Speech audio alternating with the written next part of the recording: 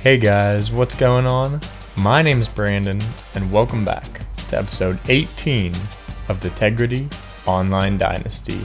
And in today's episode, we have our week 1 bye week of the season. So I'm going to try and use this episode kind of as a preseason episode, just to show you guys how our roster's looking, recruiting, the preseason polls, and most importantly, our schedule, because I think it's really exciting.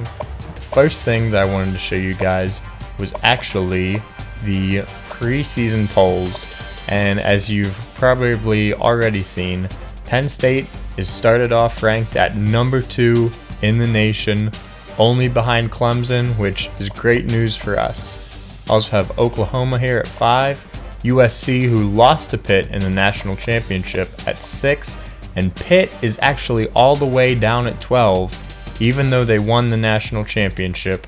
Kind of a bit disrespected, in my opinion, by the polls. Scrolling through here, we've also got West Virginia at 16, Wake Forest at 19, there's your 2 user teams there. And then scrolling down here to 50, we will see Michigan State, who's actually another user team this year. So I'll scroll over there right now, show you guys an update of all the user teams that we have right now. We've got 10, which is awesome to see. A couple people played this week, including Northwestern. We've also got Grote28 as Purdue and Shiesty Shack as Michigan State. And obviously, we're Penn State for another year. Excited to see how this season goes. So the next thing that I wanted to show you guys was our schedule, because we have the hardest schedule in all of college football. Starting off in just the first 7 games, we have 6 user games separated by 1 bye, and number 11 Ohio State thrown in there as well, ended with Purdue before we continue through our Big Ten schedule and finishing off with a bye week 15. But this is by far the hardest schedule in college football. Any chance that I got to schedule a user game, I did.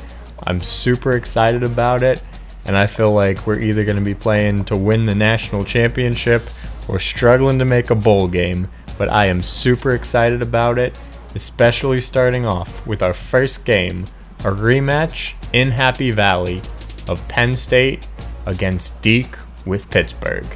Also wanted to point out that our whiteout will be October 11th against Oklahoma. The only reason it's then instead of against Pitt, so it can be a night game. I also wanted to show you guys the preseason Heisman watch list, because Noah Cain is currently ranked 5th. Now remember, in the offseason, we promised him we would get him to a first round pick, and I think we can do that. A couple other familiar names, we got Vincent Davis from Pitt, Kennedy Brooks from Oklahoma, and Sam Hartman from Wake Forest. The next thing that I wanted to show you guys was our depth chart. Starting at quarterback, we're going to be led by Taquan Roberson. At halfback, we've got Noah Cain, Devin Ford, Kevon Lee, and Keziah Holmes. So a really deep backfield, led by Noah Cain, an All-American. Then at fullback, we have walk-on Mike Wiggins, but we'll probably be playing Theo Johnson there. Wide receiver, we've got Jahan Dotson, Daniel George, Parker Washington, Keandre Lambert-Smith, which will be our top 4 guys. We've also got Lonnie White and Jaden Doughton, so a deep room there. Tight ends, Brenton Strange, Theo Johnson, and true freshman Walter Carlson, who I'm excited to see play. Starting at left tackle, we've got Rasheed Walker, Olu Fashanu at left guard, Juice Scruggs is our center, Golden is our right guard, and then at right tackle, we've got Caden Wallace.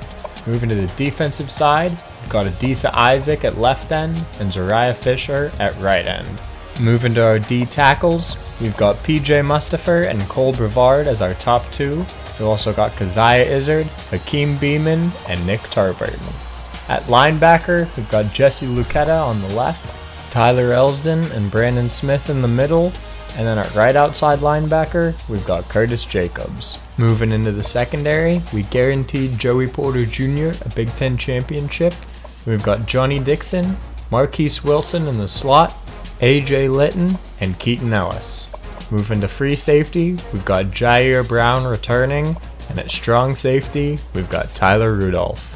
Moving into the third phase of the game, which is special teams, we're going to have Jordan Stout as both our kicker and our punter. So clearly, I'm very happy with the team and just excited to watch them play some football. So the last thing that I wanted to show you guys was recruiting. And I think we're going to do this going position by position. Starting with fullback, John Harris. We'd love to get this guy because I would love a good fullback. Moving to wide receiver, this first week we're only putting points into Glenn Holt, but I think definitely through the year I'll put some more points into these guys. Just want to try and feel out if we'll be able to get him. Moving to tight end, we're putting some points into Ryan Parker and Jamal Gunn. Now, they're pretty similar scouting wise, but I just like Ryan Parker a little bit more, so we're going to be pushing a little bit harder for him at the start of this. Moving to tackle, we've got Brandon Brown, who is a great prospect that I'd love to get, and also Jonathan Dobzinski, because he just looks and sounds like a guy you'd want on your offensive line. Taking a look at a prospect at center now, we have Tim McDonald, who's the #1 center in the class, but only a 4-star.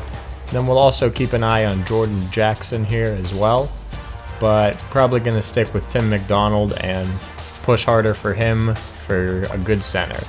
Moving through here to defensive tackle, we've got Mike Bass, who looks to be a good prospect, a solid 4-star who I could see on our D-line someday. Outside linebacker, I really like this guy, Willie Jude. He seems like a good prospect. And then middle linebacker, we're going hard for the top 2 middle linebacker prospects in the nation with Corey Bonner and Scott Bryant. I think it would be hard to get either of these guys, but as long as we push hard, I really hope to get one.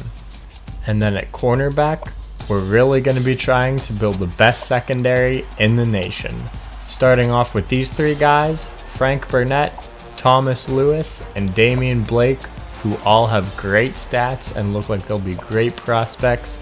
So we're definitely going to push for these 3 guys, and hopefully Will Jackson and Dustin Alston a little bit later in the year. Also wanted to point out that I'm going to be trying to get a good kicker this year.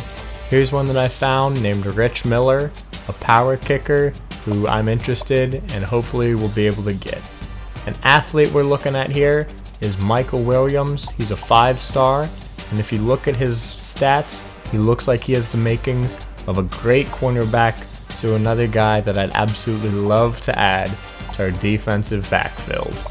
But that's about it for recruiting. I'm happy with what we've got so far, and we'll just have to see what happens through the year. Well guys, that's about all I have for you in this episode. Penn State starts the season ranked #2 in the preseason poll, and I can't wait to see what happens in this season. Our first game will be against Deke, a rematch in the Keystone Classic. Super excited for that, and I will see you there.